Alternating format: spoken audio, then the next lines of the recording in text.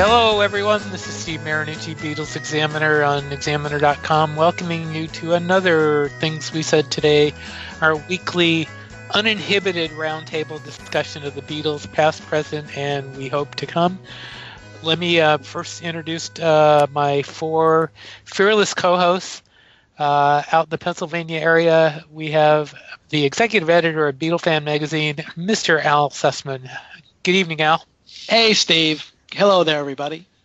And halfway up the New England coast, we have the host of the Beatles show, Every Little Thing, Mr. Ken Michaels. Hello, Ken. Hi, Steve. Hi, everybody. And up in Maine, even though he doesn't want to admit it, he's in Red Sox country, our musicologist and Beatle author, Mr. Allan Kozin. Hello, Allan. Hey, Steve. Hello, everyone. Go Yankees. I can't. I'm sorry. I can't resist doing that stuff, especially as a Red Sox fan. Although the Red Sox started out really badly, so you should be happy there. Right. So, well, I think the Yankees may be doing even worse, but yeah, both teams, and the Giants are not doing very well either at this moment. But anyway, it's early. Today we're going to kind of shuffle through a couple of topics. The first thing we're going to talk about, obviously, are the three musicians we've lost in the past week as of the day we're doing this, which is the 25th. The big one, obviously, is Prince, that shocked the living daylights out of everybody. And there was also guitarist Lonnie Mack, and today, or last night, actually, was it today or last night, Billy Paul, who did Me and Mrs. Jones. Let's start with Prince. Let me start the discussion because I was online when the first notes, when people started passing around TMZ links. And I have to admit, I posted something at the time, and I said, if this is a punk, this is the biggest punk of all time, because I was really crossing my fingers hoping that they'd been completely fooled, and sadly that's not the case. But it's like Michael Jackson. And of course, at this stage where we are now, we don't know the results of the autopsy, although we've been hearing some things about drugs, although I know several stories that I'd heard the day after he died saying he never took anything. So I don't know, but it's really it's just so sad to lose a talent like that. And there's no question, none of us are going to argue that this man was not talented. He was, and I watched that Rock and Roll Hall of Fame video and read the Rolling Stone story, which blew my mind because Olivia almost didn't let him play. That freaked me out. I could not believe that she would actually, because the reason was because he didn't know George, but she was persuaded to let him in, and God, he gave the performance of his life. I mean, that was just astounding. Go ahead. Did you get the impression that maybe Danny argued on his behalf? Because if you look at the clip, which is out on YouTube, the interaction just in terms of eye contact between Danny and Prince is actually pretty interesting. Yeah, no, I agree with you. I think Danny, the Rolling Stone story, did you read that? It didn't say, I don't think that Danny argued it, but it said she was persuaded, and he did have a comment, I guess, after it was over, but you could see him smiling all the way through it. He was just he was extremely happy, and I have no doubt that he was one of the reasons that she got persuaded to allow that. But boy, that was amazing, absolutely amazing.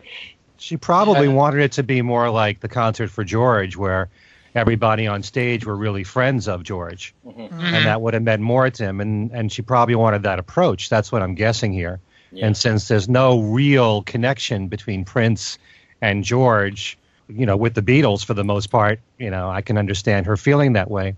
Yeah. It's kind of like what we've talked about before when we've discussed tribute concerts here. There are shows like the concert for George, which is emotionally draining, not just because the performances are so wonderful, but they're all people who meant something to George. Sure. Whereas you take something like George Fest, which is great in its own way, which just came out recently, but a lot of those artists are new artists of today that George didn't even know. Mm-hmm. So I could understand Olivia's approach or what she was thinking at the time.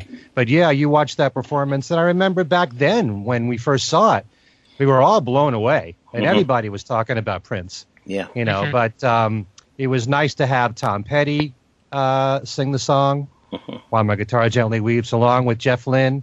And I had forgotten that Steve Winwood was on the performance too, on keyboards too, and Danny. It's interesting that of the comments that have come from sort of the Beatle camp, the tribute statements to Prince. The one that seems to be the most heartfelt came from Sean Lennon. Which makes sense because Sean is, part of the generation that really was turned on by Prince, and plus the fact that apparently they were friends, and at least according to Sean, it was Prince who got him to stop smoking, which is quite a thing when you consider that his father chain smoked right up to the night of his death, and Yoko was also a smoker. I don't know whether she's ever given it up or not, but the fact that Sean was able to give it up at the urging of Prince is really something, and his comments were very, very heartfelt. So it's and Danny's as well. Mm-hmm. Yeah, that was surprising. Yeah, it was interesting. Anybody else want to say anything there? I mean, that was as we've been saying throughout this entire year. It's been a brutal year really for all the musicians that have died. But in a way, this is similar with David Bowie, where we didn't know what was going on. Yeah. And I'm really feeling for, everyone who was affected by these musicians of the past year, but in particular Sean, because Sean had a relationship with Bowie too, and loved his music. So, in fact, he was there at the first Bowie tribute in New York City. He performed on stage. So between Bowie and now Prince, Sean's really got to be feeling it. Sure. So I was quite surprised because when I looked up when I went looking up, Twitter comments that night and saw Sean's series, I was like, oh my God, really? Mm-hmm. That was amazing.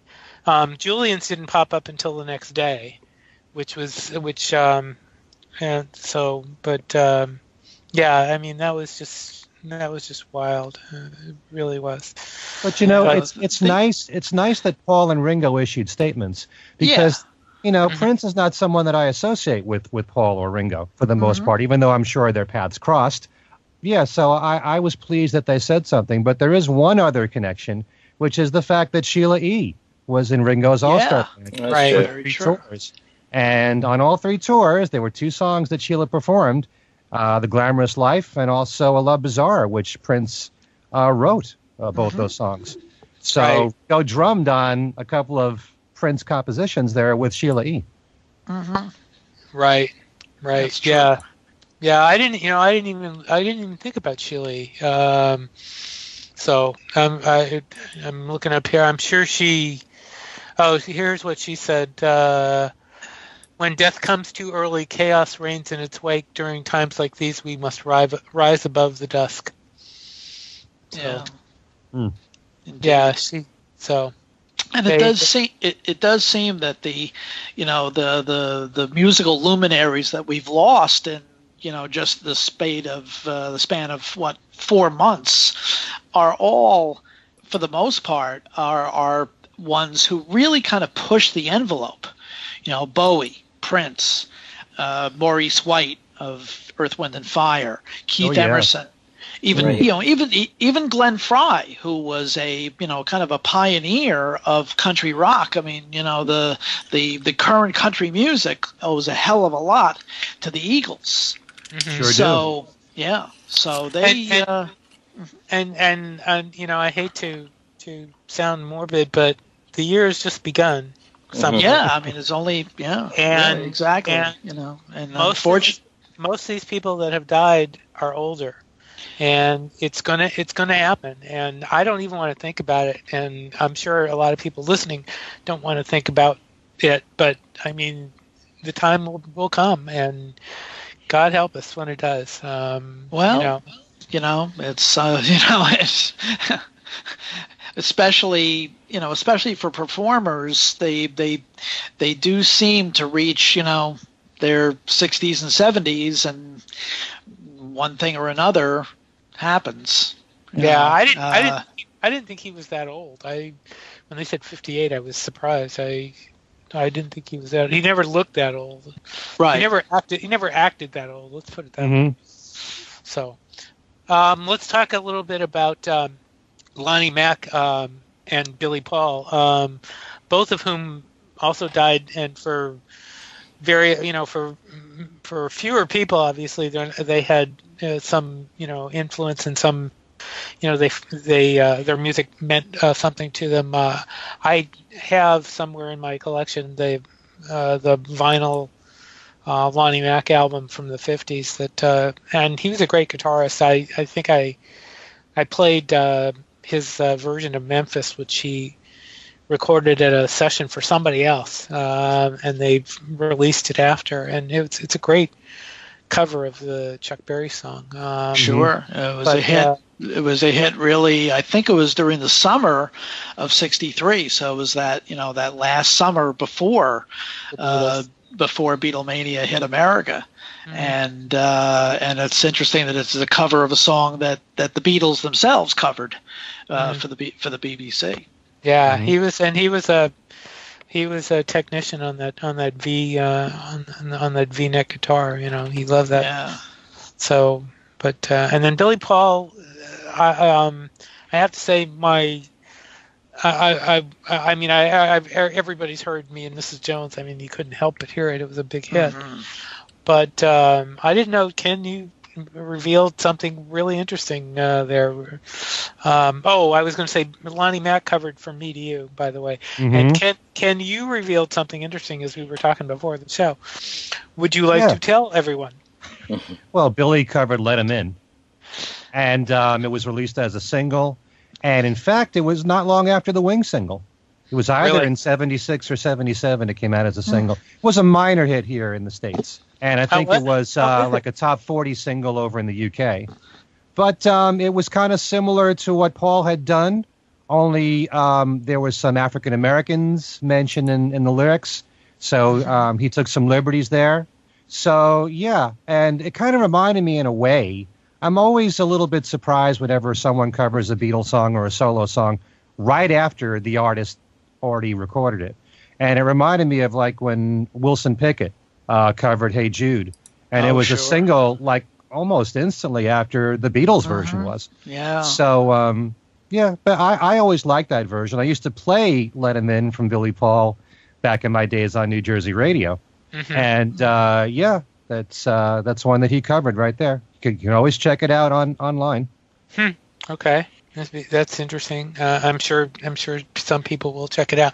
Let's go now to our next little topic, which will be Paul's tour, which keeps chugging on and adding new dates. He just added a second date in Cleveland today.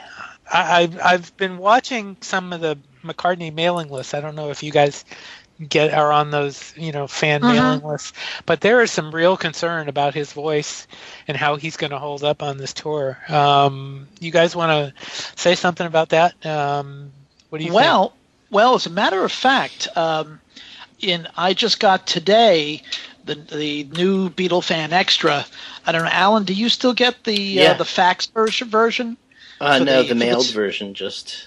Oh, you get the mail version also. Right. Okay, yeah. And I got it today. And in there, there's a review from Beatle fans' longtime West Coast correspondent Peter Palmieri of the same show that Steve saw and reviewed last week. And Peter was there, and I didn't see him. Darn. Yeah.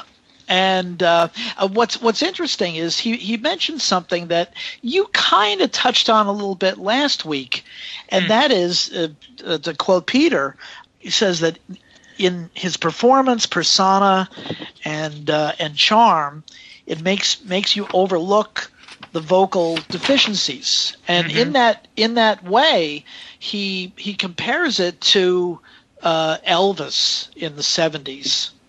And to Sinatra in the 80s and early 90s, when it was very obvious that they were not what they had been physically or even maybe even mentally. I don't think I'd go that far, especially. Well, no, I don't mean that. I mean, just the fact that that people at the concerts, except for because usually when you see the comments about his voice, it usually comes from people that never go to the shows, and the people that actually go to the shows, they don't really seem to be all that concerned about his voice. But obviously it's not. When we'll be talking a little bit more about this in the next segment. But his voice is not what it was. Right. And that's that's all there is to it. And, I've been wondering. I keep wondering if they will, record this, or if they will put out some kind of a live anthology of some, of the recent tours, kind of like what Ringo did, at one point. It's like I said last week. You're there. It's the. That segment that Paul does where he says "drink it in." I think that the reverse is true. Yeah, the reverse is really true. Yeah, very, very much so. And it's hard for me to say that without sounding like like I'm falling apart, screaming and stuff. But you have to you got to give the guy credit for what he is, what he does. He doesn't make people run away from the stage because they hate, they don't want to see what he's doing, or he's very enjoyable. He has charm. That's one damn thing he's always had, that we can't. Sure. Another thing I think from the reports that we're seeing, obviously I haven't seen him this tour, but we're talking about an occasional minute or note here and there, and the same thing with Saturday Night Live when he did Maybe I'm Amazed. That was unfortunate that it was the only song he did, and so that sort of makes it loom larger. But if the guy can play like a 2.5 hour set and you only have a couple of things to complain about at his age, it could be worse. And I think I was kind of saying that last week too. The guy's in his 70s. Jesus, if I was to sit here and sing right now, you guys would probably all be covering your ears. You don't want very likely. Very likely. You don't want me to do that. But this is but this is a guy that we know has a great voice. One of the best rock and roll voices, and I'm not trying to be overly I sound like a huge fan, or whatever. But we know he has a great voice. He's got one of the best rock and roll voices. I'm not the only one that's ever said that. So when guys get older, they Sinatra wasn't perfect at the end. I've heard Tom Jones actually sounds a little rusty when I've heard him recently. Oh, absolutely. So it happens. It happens. But like you say, Alan. If that's all you have to deal with in a 3-hour show, that's fine. It really is. I'm going to hold off making any kind of criticism about Paul's voice until I see his show. But for the most part, I just wish that there are certain songs like Maybe I'm Amazed that really and truly he can't cut it anymore. That one is a very difficult song to sing, and I wish that he would take it out of his set list, albeit it is a classic. Everybody wants to hear him do it. But, for the most part, when I've seen him do a 2.5+ hour show, yeah, he's had a few moments there when he's missed a note. And I also don't necessarily buy this thing that as you get older, that you can't expect to be the exact same way. Yeah, that's true. But there are people who really work their voice and know exactly what to do and what they're capable of doing. I Tony mean, you Bennett. take a look at Tony Bennett. Perfect. Right there, Al. Thank you. I mean, the guy is, 90 years old? Nearly. All right, close to 90. I think he's 86 or 87 now. Really? All right. Yeah. Forgive me. He's 80. But still, he's so it's amazing. close. He's amazing for his age. Mm-hmm. I've seen people like Little Anthony, who's got to be, I don't know, upper 60s or at this point or something like that. Is he? No, he's well in his 70s. Okay. Thank you for correcting me several times, Al. I don't mind. But he's amazing. I mean, they know how to work their voice. They know what they're capable of. They don't overdo. There's something to be said about that. I don't know if Paul actually does vocal exercises. I know he sure does the sound checks before his shows. And that's a good thing because it warms him up and gets him ready. But, it wouldn't be a crime if he cuts back on his shows and does a 2-hour show. Or even, God forbid, an hour and a half to 2 hours. Most performers that I've seen do a show that's 2 hours or less. Paul gives you a lot more for the money. So it's very hard to be super critical of someone like that. And for the most part, he does pace himself in a way where he does songs that might be vocally demanding first, and the next song is not as demanding. He knows what to do in that regard. So, but still, for someone who's 73. Right. So about to be 74. No. About to be 74. What he pulls off is pretty amazing.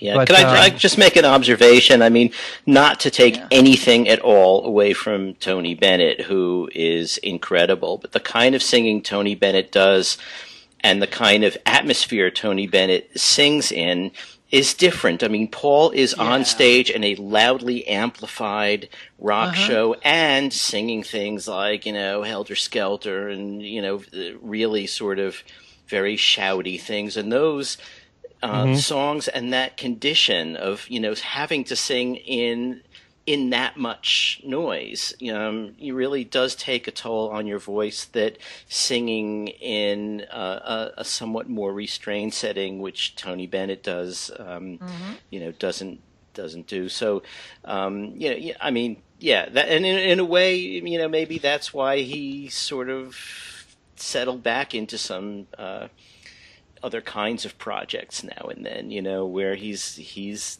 in an acoustic setting and, not out there having to shout over the sound of a rock band. I mean, it's quite loud. You've been in a band, you've played on stage, that like to overcome that, you end up pushing your voice a little more than maybe natural to do. And even though he knows how to do it as well as anybody, it still does take a toll, I think. And so I'm not sure that comparing him to Tony Bennett is, it's true that Tony Bennett has, gone on for quite a while in great voice. But, and again, it's not like Paul's voice is shot. It's you can't make it here and there. Well, I mean, So, none of you guys mentioned Ringo. I mean, look at Ringo's a great example. I mean, Ringo's older than Paul, and his voice sounds great. Granted, the shows aren't as long as Paul's are, right? But he's still he takes not long on rests in between. Yes, exactly, and he doesn't do as many songs. Right. And his songs aren't vocally demanding the way Paul's are. Right. And he also brings his songs down lower in key. Yes, indeed. And Paul rarely has done that. Right. So, you make a very good point, Allan. But then there's something to be said about songs, the way that Tony Bennett sings his songs, which require, a very good vocal range there to be able to hit high notes and to stay on the notes. I mean, there's someone like Colin Blunstone. Colin Blunstone is an amazing singer who's now in his early 70s. Whenever I've seen the Zombies in concert, his voice is absolutely amazing. And he stays on high notes. He has control. You don't really hear Paul sing high notes and stay on them for long.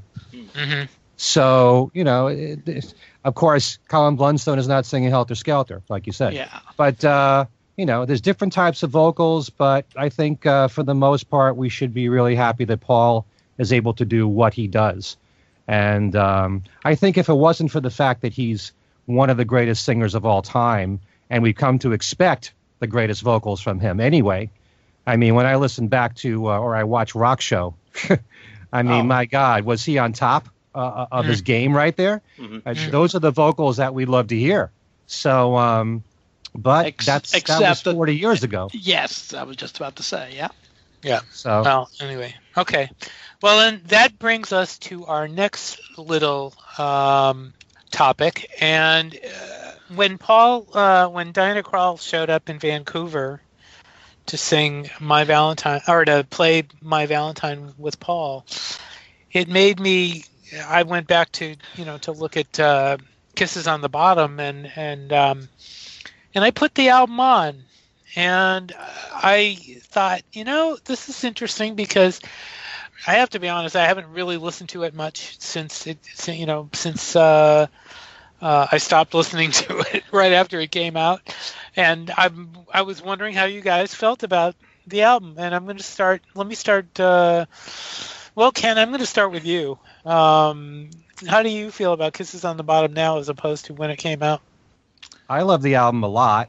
I love most of all the production behind it, the arrangements of the songs.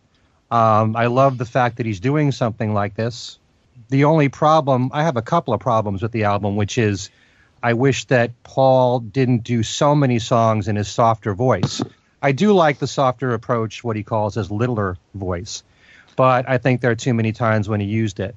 And there's nothing wrong with certain songs to do that on. In fact, he's done that in other times in his solo career. And even in the Beatles, I think when he sang I Will, for example, that's a very softer delivery in his vocals.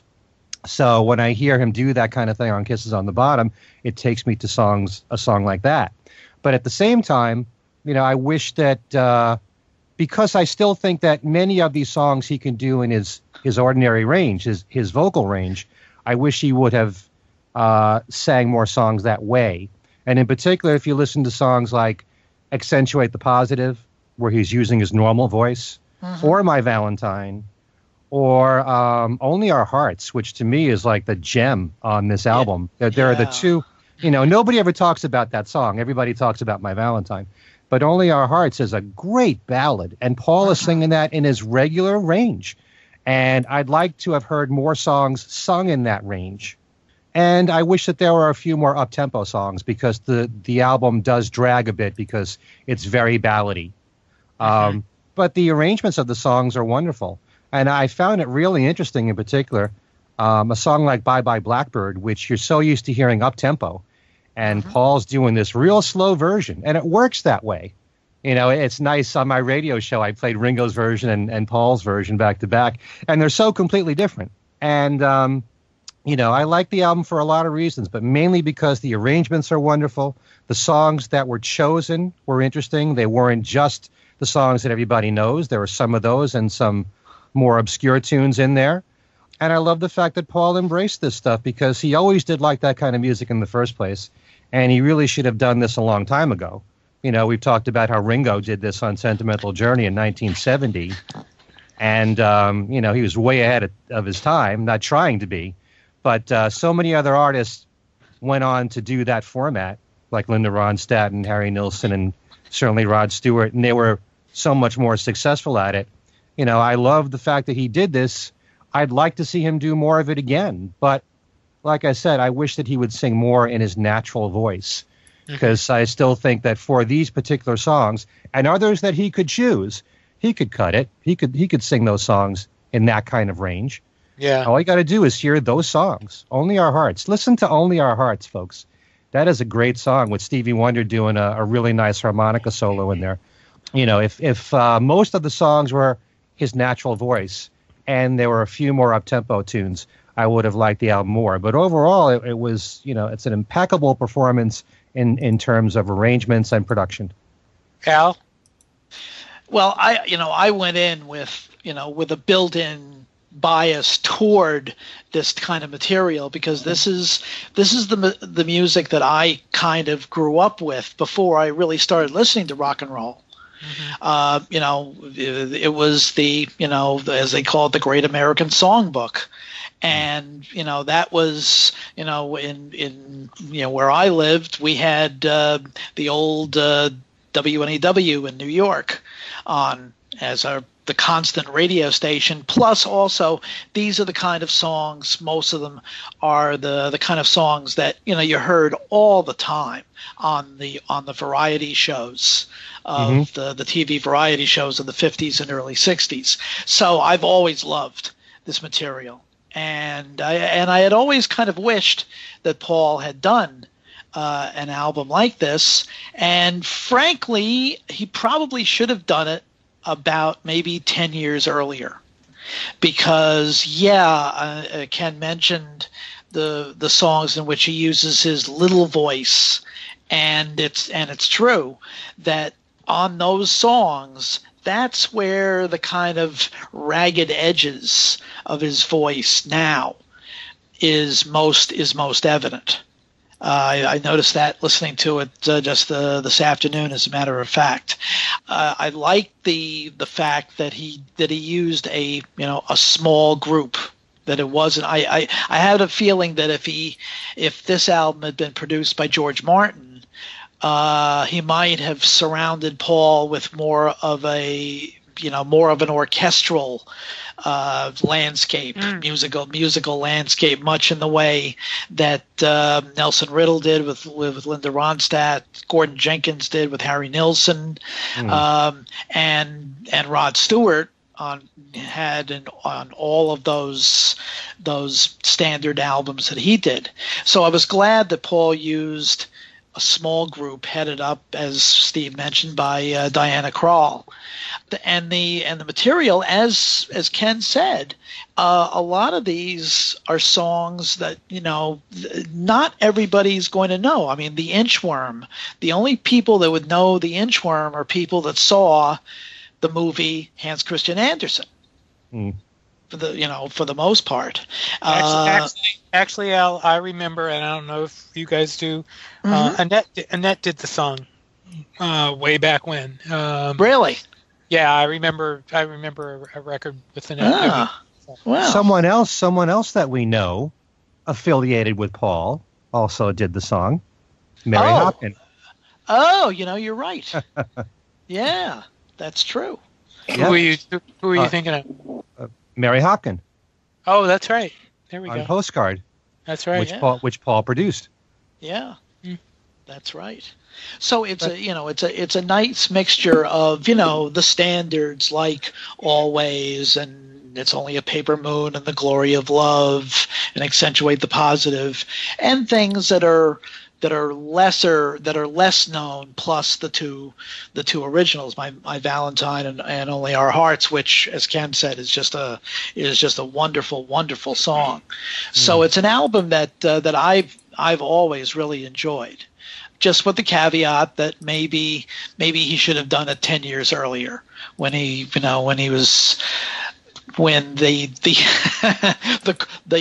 as Ken said, the quiet voice didn't have quite the raggedy edges that it does now.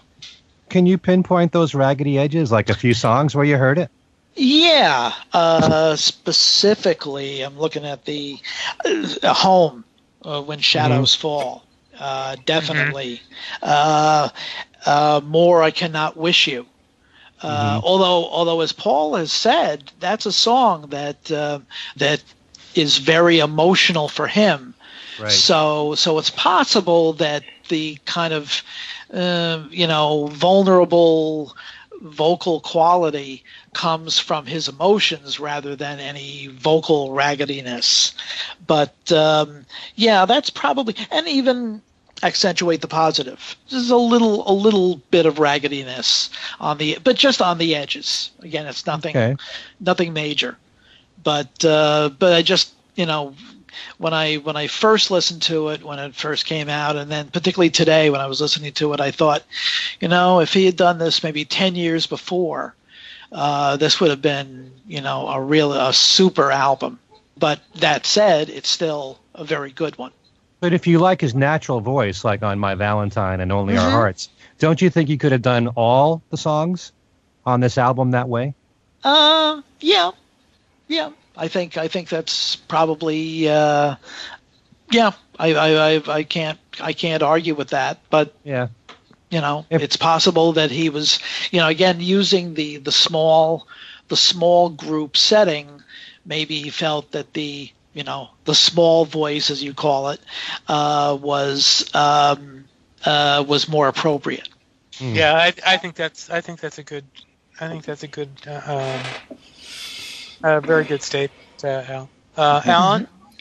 Yeah, I think I'm going to surprise you guys, actually. Uh-oh. When this came out, I really strongly disliked it, and the distance from there to loving it is a little bit too long for me to have traversed in the past few days. I listened to the album again the other day for the first time since it came out, really, and listened to it when it came out and had no reason to go back. But listening to it again, I've got to say, I really kind of liked it. Not loved it, but I could see what he was doing. I mean, I think that, and I think we may all agree on this, that the small voice was a very deliberate choice, and probably, yes, because of the small ensemble. The small ensemble was a deliberate choice. I think if he had done it with George Martin, he probably, I don't think it would have been just a question of, going into a room and it's what George Martin wants to give you. I think he discusses what he wants, and George Martin could well have done an album like this. I mean, the band is really, really good. I really liked listening to them. Very tight, good arrangements in really most cases, and a really good sound. Diana Krall's piano. I mean, who can argue with that? And there were others that stood out too. I mean, the bass playing, Robert Hurst on at least a lot of them. I don't know if all of them. John Pizzarelli guitar. A lot of really good people in this group, and I kind of, I first, when I listened to it again, the vocal style bothered me a little, but, as I settled into it, I began to think, okay, he's doing it as if he's in, the Hotel Carlisle and he's taking over the Bobby Short style, right. And it just seemed to make sense to me, and I kind of enjoyed it. I haven't, generally speaking, enjoyed rock singers doing this stuff, with one early exception, which was Linda Ronstadt. And that was then. This was not a repertory I really knew very much at the time. I mean, everybody knows some of these songs, but it just wasn't something I listened to particularly. And I got her albums with Nelson Riddle, and I thought, wow, some of these are great songs, Bewitched, Bothered, and Bewildered. And, yeah. And I said this to a jazz critic friend of mine who said, Allan, for God's sakes, get some Ella Fitzgerald records. And I got some Ella Fitzgerald records and never listened to the Linda Ronstadt records again. And then, sort of devoured Ella Fitzgerald records and Sinatra records and Tony Bennett records. And, I just sort of, how you sometimes, discover something, for yourself, not like you're discovering it, but, discover it for yourself, and then you just sort of say, okay, what have I been missing? And you throw yourself into it, and you listen to 10,000 albums of, whatever it is. I did that. And so, Rod Stewart doing it, didn't do it for me. Even Harry Nilsson, not much. Really, I thought Harry was good, actually. It was okay, but, and I guess that was the way I felt about Paul's album as well when it came out, plus the fact that, what I want from Paul is new songs of his own, whether I'm going to like them or not, or like most of them or not. I mean, I think of him as a songwriter, and so I didn't really want to hear him doing these things, or I think of him as a rock songwriter. So if Run Devil Run comes out, at least I feel it's in his area. But what Ken says is true. This was the music Paul grew up hearing, and it's something maybe he should have done a long time ago. But I don't know about that. Now that I sort of feel like I understand what he's doing with that voice in these songs. Possibly 10 years ago, he might have just sung them straightforward in his full voice, and I think that these performances have a kind of character that I found kind of interesting. You know, I mean, I mixed feelings about it, because I know what his voice can be, and these sounded in a way a little weak to me, but I felt deliberately weak. I mean, I just felt that this was a choice. This is what he's doing for a reason, because he feels that, you know, this is a voice that can do these songs. You hear jazz singers taking that kind of approach, you know, sometimes. So yeah, you know, in a way, you know, having rethought the whole thing while listening to, you know, both the album and the live version, I think in some cases I like the live versions better. I just came out on a completely different side than I went in on, and I also like the extra things on the extended version. Like, I think "Baby's Request" totally belongs here. You know, this is it's a perfect song for this kind of thing, and it shows that he can write in that style, which I guess we knew. But hearing "Baby's Request" in its original format, even though it's the same song, you know, I didn't necessarily think that, you know, the implications that this could be this kind of a jazz setting, and it's perfect for it. So yeah, you know, I enjoyed it, actually. Not quite love it yet, but maybe if I hear it another couple of times, I'll get to where Ken is. But who knows? Again, I never said that it was a perfect album. But, you know, I said what I liked about it and the few things that bothered me about it. Right. It seemed to me that he was trying to play kind of like a Bing Crosby crooner. You know, you kind of get the picture of him next to one of those big microphones, you know, with a small group behind him, and that's what he was really trying to do here. And I kept really hoping, and I think because I had hoped he'd do something like this. I remember writing something about this a few years ago before this came out, and I believe at the time he actually made some kind of a response at some point that but I mean, this is something I'd always wished he'd do, and I always thought he would do it in kind of a "Till There Was You" voice, and I think that's what we're all looking for. We were all looking for, and I think that when that didn't happen, I think we were all kind of a little disappointed. I mean, I think the surprise just didn't. You know, the crooner voice trying to be Bing Crosby just didn't seem. It was so out of character for him. And I really wish, if he was going to do that, I wouldn't have minded if he had done it on maybe one or two songs, but to do it for the whole album, it just didn't. It really didn't work as far as I was concerned. I mean, there are some songs I really like. I love "I'm Going to Sit Right Down and Write Myself a Letter" because it's a great song. And he actually adapts that voice, the little voice, to that really well. "Paper Moon" is another song that I really, really like anyway. And so I can handle that. "Accentuate the Positive" just sounds a little too croonish, and that's just, "My Valentine" is great. I mean, I'm not going to argue on that one, but I mean, there are so many. It just seems like he was trying to play a role that he really shouldn't have played. That if he had been a little more natural, this would have worked out a lot better. I mean, I love the band. Diana Krall is. Let me say, I think I have all her albums. I love Diana Krall a lot. I love her music. I also like the fact that Paul did the Christmas song. I thought that was really nice.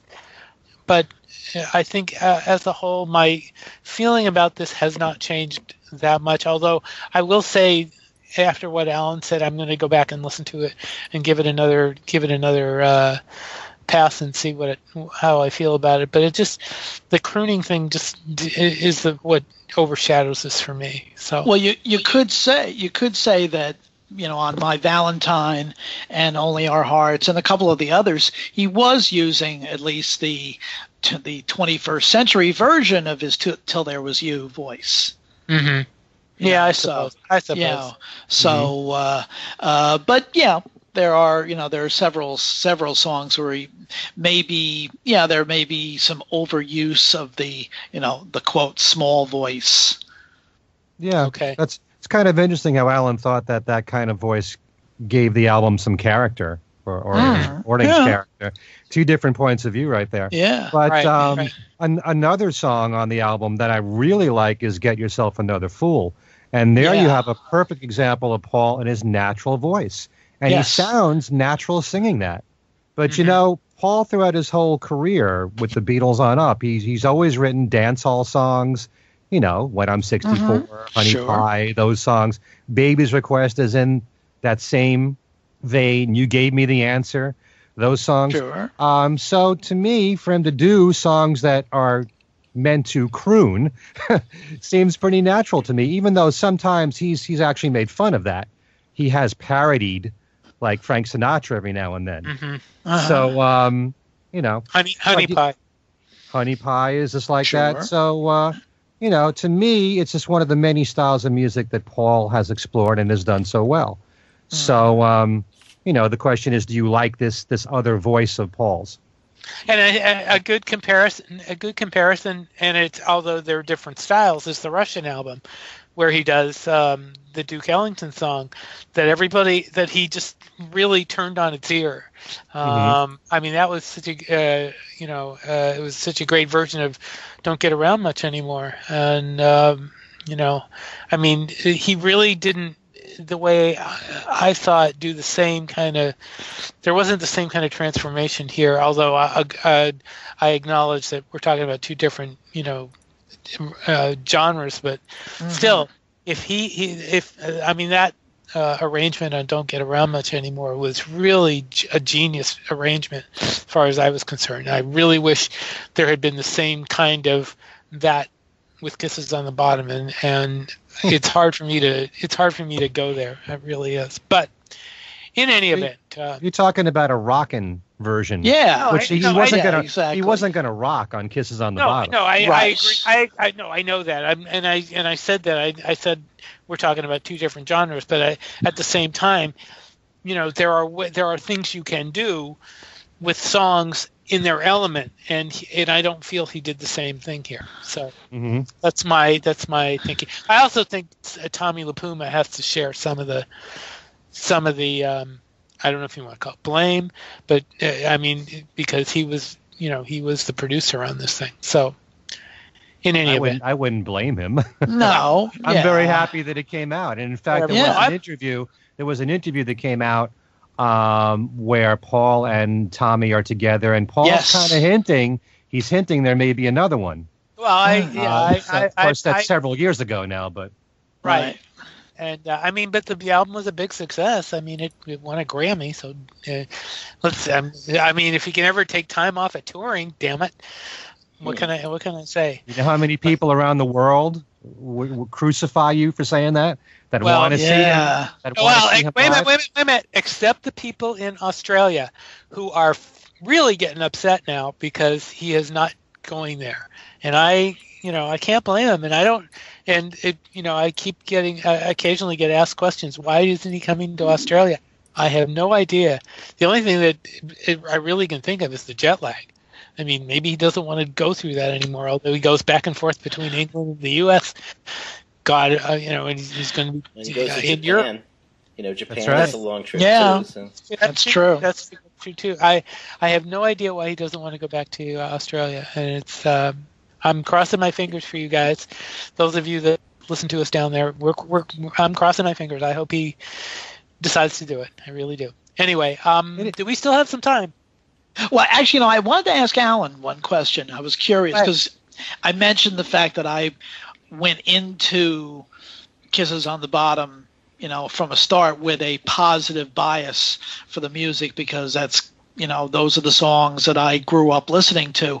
So I gather that that kind of material really wasn't played in the Kozin household? Not particularly. When you were a kid?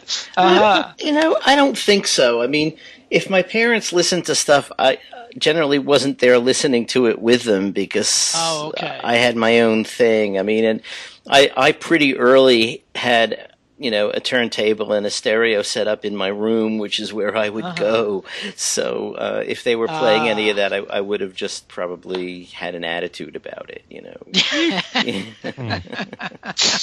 I had to put it up with Lester Lannon and Lawrence Welk, so there. And for those, and there are people who will go, probably heard of Lawrence Welk, but probably don't know who the heck Lester Lannon is. Lester Lannon, that would be tough. Because that would be Mitch. You may have to Google that one.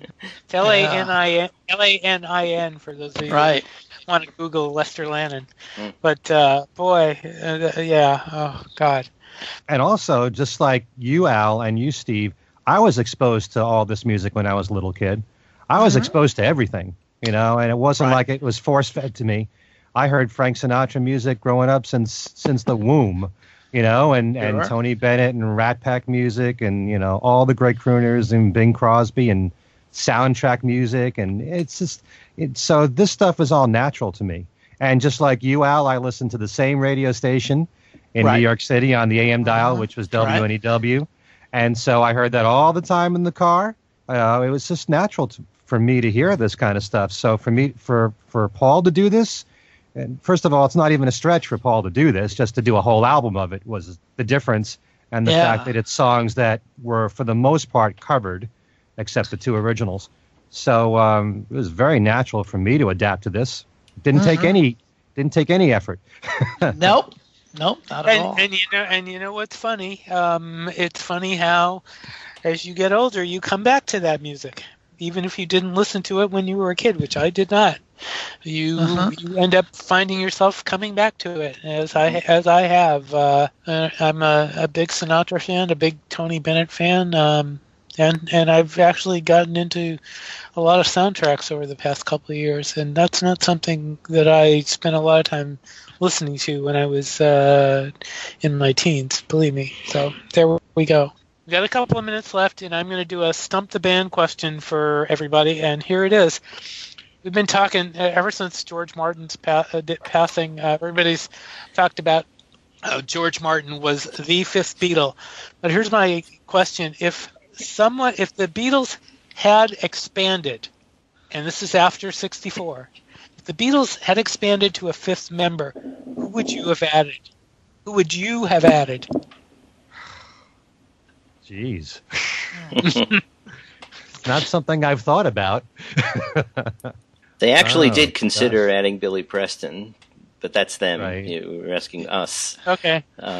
Who would you have added? Let's keep it to say early 60s rather than late, because it's too easy to say Billy Preston. Nobody. Did I stump you? Did I stump the band? Oh my God.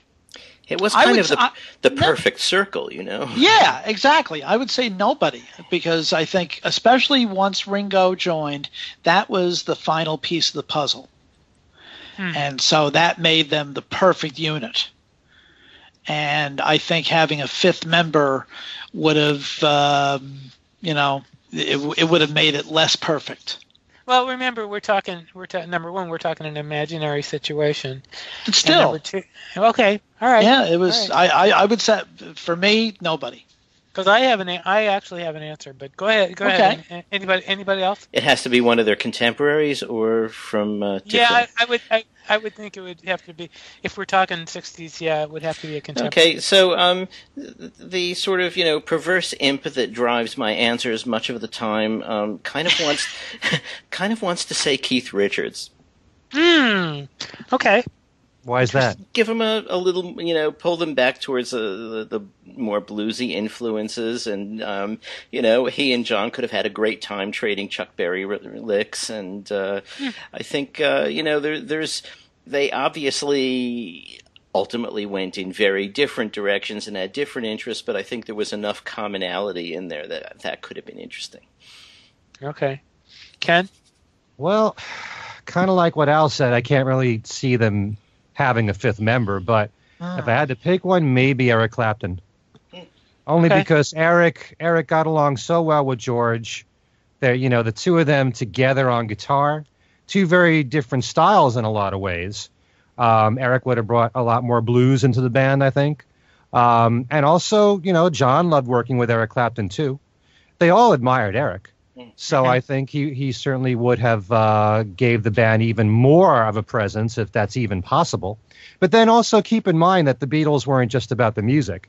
The Beatles are also about the personalities, too.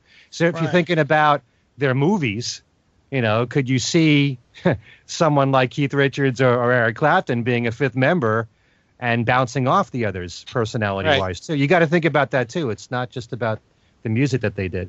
Right. But if I thought strictly music, maybe Eric Clapton or Nicky Hopkins, who was he fits so well in with everyone that he's ever worked with, doing the keyboard work that he did, which was evident on Revolution. But, his work with the Stones and the Kinks and a lot of people like that, maybe someone like that. But again, like I said, you got to think about the personalities too. Yeah. Okay. And especially since Steve, you said you were kind of restricting it to the early years, there's no way that Eric Clapton would have joined a group like the Beatles because, he left the Yardbirds because of the fact that they had hits or at least one hit. Right. That's a great point. And we're going to pop. So, and as far as Keith, what were they going to do? Steal him from the Stones? Well, this is like I said, this is an imaginary situation. Anything is open. My answer, believe it or not, is not an instrumentalist. It's a songwriter, and I would have said Ray Davies. Okay. Because of Davies' imagination as a songwriter, and again, we're talking an imaginary situation here, and everybody's going, "No, he would never have left the Kinks," and I know that. But I'm just saying, if you concoct the situation and you say, you also know that although we don't know for sure, how much power the Beatles had back then. It's very possible that they could have said, "Come aboard," and the person would have come aboard. It's like a baseball trade or something. But when you say not an instrumentalist, of course he was, and a singer. And so, were you envisioning him just joining as a composer and not playing and being backstage? Kind of I'm envisioning his composing, as having a lot of reason that he'd come aboard. Then you could get Brian Wilson, Yeah. That's true. Why don't you get every great songwriter in one band together? All right, gentlemen. And Brian would have been actually probably a better mix personally, because I don't know, I have a feeling that having Ray Davies in the same band with John Lennon and Paul McCartney would have been a little bit of a, there would have been some egos bruised there. Sure. I am very sure there would have. Yeah. I'm very sure. Anyway, we have run out of time, and I gotta hold things down before everybody goes crazy. Okay. I want to thank you all for listening. You can contact us by writing thingswesaidtodayradioshow at gmail.com, or we are on Twitter at thingswesaidfab. We have a couple of pages actually on Facebook, but we have a group page on Facebook that you're welcome to join. There's also a radio page for the Fab 4 radio broadcasts. And thank you, Matt, and thank you, Allan, on Pure Pop Radio for putting us out there. And thank you, Michael Lynch, for writing the theme song. And thank you, Allan. Thank you, Ken. Thank you, Al. Thank you, me. I'm just talking away. Anybody have anything to say before we? Well, yes. As a matter of fact, and Allan mentioned this afternoon. I have in my hands a copy of the brand new issue, if you can see it here. A copy of the brand yeah, I can see it. Yeah, the brand new issue of Beatle Fan Magazine, and with a picture of Sir George Martin on the cover, and the lead-off article in a section devoted to Sir George is a magnificent piece by our very own Mr. Cozen, and it's followed by a okay piece, I'd say. No, it's a really good piece, Al. Thank you, sir. Kind of a baker's dozen of what I consider representative works of Sir George over the years, not just with the Beatles, but throughout his career. So, So we want to get a plug in for that. Alrighty. Anybody else got anything to say before we call this an evening? You can always check out my website, kenmichaelsradio.com, for weekly Beatles trivia. And in fact, I have the brand new DVD of the first movie that Ringo starred in on his own, Candy, which is coming out next month, as a matter of fact. So you can win that on my website. You mean a Blu-ray? It's actually, that's right. It is the Blu-ray. It's available as both DVD and Blu-ray. Okay, because it's been out before. It's been out for several years. In Candy's case, it would be more like a midnight Blu-ray, right? Yeah. Yes, Ooh. But that's at kenmichaelsradio.com. And you can always email me, Ken Michaels, at everylittlething@att.net. Okay. That's it. Any other contact for you guys? You got Allan, you want to throw in some contact info? Oh, Facebook, just under Allan Cozen or Allan Cozen Remixed.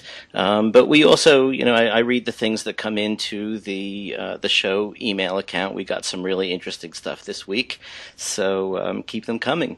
Yes, thank you for that. There was one suggestion. I won't talk about it right now, but we are considering it, and the person who wrote it will probably know what we're referring to. Mr. Sussman, do you got something you want to? Other than the brand new issue of Beatle Fan magazine, which you can get www.beatlefan.com, because all the stores that used to carry it are no longer in business. For the most part. Otherwise, you can contact me on Facebook at Al Sussman or on Twitter at ASUSS49. And you can reach me at BeatlesExaminer@gmail.com. I'm also on Facebook in a couple of places. I have my own page, and I have a Beatles news group called Beatles News and Commentary. So this is Steve Marinucci saying thank you very much for listening, and see you next time.